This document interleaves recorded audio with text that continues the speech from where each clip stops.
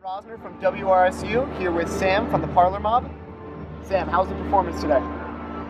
It was great. We had a great time, great crowd, beautiful weather, good time. Couldn't ask for anything more, really. And you just played at See Here Now today, and previously this month you played on a rooftop concert for 92.3. How does it feel to step back into these major performances again as a band? It's pretty nerve-wracking. We haven't been playing that much. So we're kind of just getting back into the swing of things. So, but we're and we have all these new songs. So we have a new album. So it's but we're getting there. Today was better than the last one, and the next one will be better than today. We'll kind of get back into it because we had done a lot of touring over the years. So we were you get into that touring zone where you're it's second nature. And now everything's kind of you got to get back to that place. I guess we're getting there. Is there a point on every tour where you feel the songs just finally click and you feel a top musical performance? There's points during every every time we play the new songs, there's moments today I learned something new where I was all right, if I do this there, it's better or whatever. So every time we play, we learn a little something new about how to better perform the songs, I think. So the music is constantly evolving, basically. Yeah, for sure. We're getting tighter, figuring out, like I said, little things that we can do here or there to the songs will be, if you come see us a month from now, it's going to be slightly different than today or whatever. What was your craziest tour experience? Craziest tour experience. I mean, we were asked to leave a tour once that we were on because we weren't getting along with the other band that we were on tour with, and we were in Winnipeg, which is in the middle of Canada, and that was pretty weird to just be out on tour, and then it was just a bad vibe between us and the other band, and we were just all right, well I guess we'll just go home. And we were just in Winnipeg. That was kind of weird. We're not going to name any names here. No rhyming words of the band. No. We'll just keep it anonymous. Water under the bridge. Yeah. You were recently featured on a playlist on Spotify with 837,000 monthly listeners called Rock and Roll, pure rock and roll, actually. Were we really? Yeah, you were. Cool. With Greta Van Fleet's, Cream, Led Zeppelin. If there was any band that you'd like to perform with, open for, or have open for you, what would it be? I mean, open for, I would love on this record, I think I'd love to open for Arctic Monkeys. I think would be a really good fit kind of for where we're at musically. Open for us, I mean, we have friends in town that are for sure we're doing a tour in January. We're bringing Deal Casino. Are you familiar with that band? So we're bringing them out with us in January. Eric, who plays guitar in our band, also has a band called The Cold Seas. They're definitely high up on the list of bands that I'd love to open for us when we go out on tour. I don't know, bands Arctic Monkeys would be a really great one, I think, for us to open for. We're doing dates with this band, The Struts, you know them. We're all really excited about that, as far as opening for them. Yeah. Is there a soundtrack to the tour right now? Any artists that you're specifically listening to? What am I listening to at the moment? I'm trying to think what's new. I really love this guy from Brooklyn called Amon Dunes. He just put out an album that's really good. I love the new Arctic Monkeys record. I guess it's not that new anymore. It's been out for a while now. What else? I'm sorry, I'm drawing a blank. I really love this band Wild Nothing. That I guess they've been around for a while, but I just heard of them recently. That's about it. That kind of covers it right now.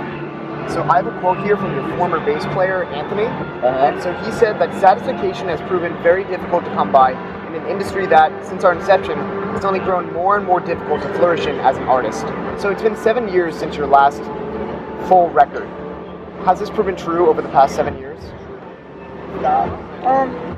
I just think it's real, like, music now is like a band that's still kind of like coming up. It's a catch-22 because there's so many ways to get your music heard, but because, like, you know, you and I could make a record like tonight and put it on Spotify, and if it's really, really great, people, it could catch on and people might start listening to it. The problem is everybody can do that, so it's like needle in a haystack. It's hard to find. Whereas, like, I guess before like streaming and all that stuff, you know, like, you were getting, like, labels were signing bands, and you were getting fed whatever, like, made it up to that upper echelon of bands. That's who you would hear on the radio or with marketing and promotion and all that kind of stuff. So it's really easy to get your music heard if people can find you, like that needle in a haystack kind of thing. You know what I mean? Yeah. Your producer now is Malay, who's produced for Frank Ocean, Sam Smith, Lord. Has he had an influence on the direction of the band for this latest upcoming album? Yes, absolutely. He really kind of became a member of the band while we were making the record, and I think that he brought another level of soundscapes and things that we had never really thought about. You know, like, our work was very, like, rock and roll. You know, we love rock and roll, like, but we also listen to so much music that is